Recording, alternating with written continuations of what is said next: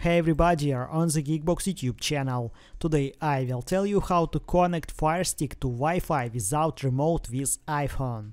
Let's go. Open main TV settings.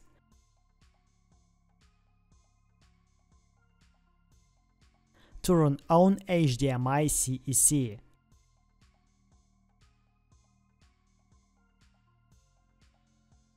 Use the remote control from the main TV.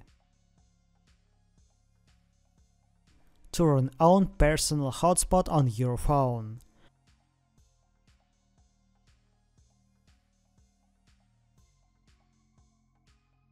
Open settings.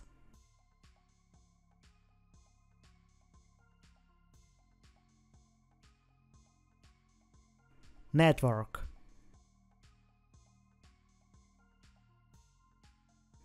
iPhone.